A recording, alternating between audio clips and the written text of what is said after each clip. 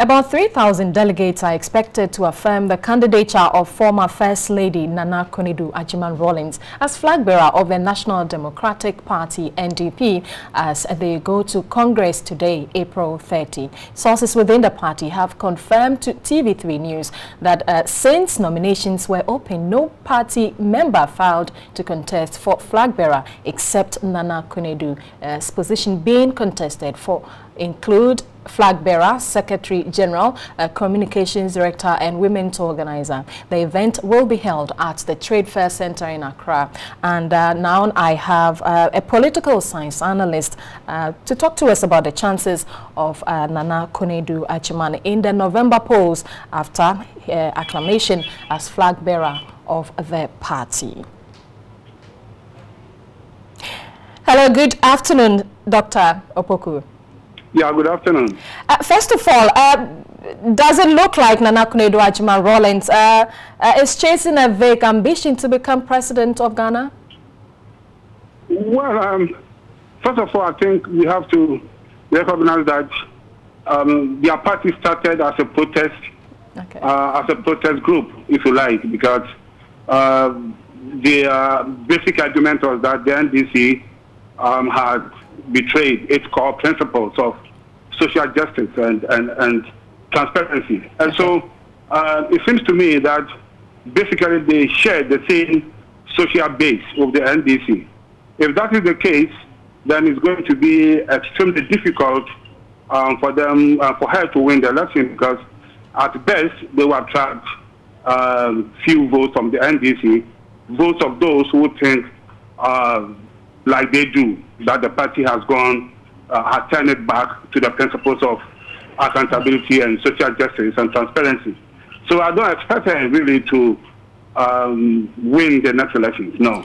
Well, you don't expect her to win, but what will be her chances of getting closer to the numbers that these two political parties will gain? You mean what I think her chances are? Or yes, her chances are, yes, exactly.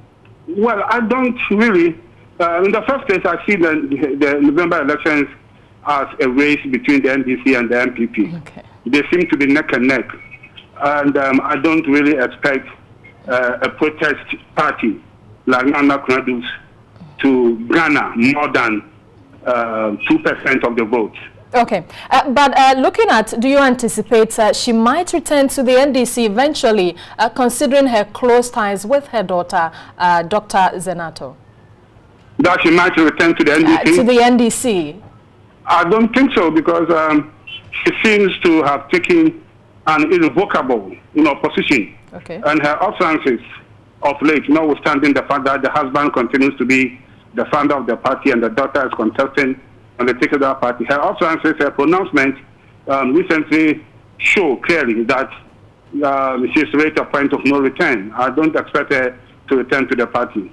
Well, and how do you see the NDP generally, and how do is it functioning? How it is functioning? How do you see the NDP generally and how it's functioning? Well, as I said, the NDP seems to me to be a protest party, a party that seems to be not satisfied with another party that they belong to.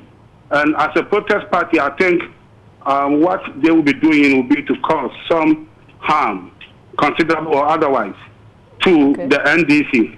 So I see it more as a party that is in to draw from the NDC. And I see it not as a party that is ideologically different from the NDC. And so it is a protest group, and like all protest groups, historically and globally, they normally do not do very well. And so I don't see them, for example, attacking the NPP and what they stand for. If you listen carefully to what she's been saying, I don't see her attacking the neoliberal agenda of the NPP. Rather, I see them attacking the NDC, not from an ideological standpoint, but from some principles that they think ought to guide the NDC and which the NDC has turned it back on. So it's more like a protest party that is in to work against the NDC. That's the way I see it.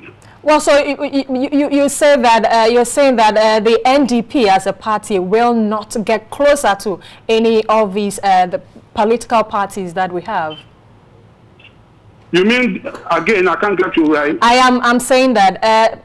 Do you mean that the NDP, saying that it's a protest party, won't get closer to the NDC or the NPP?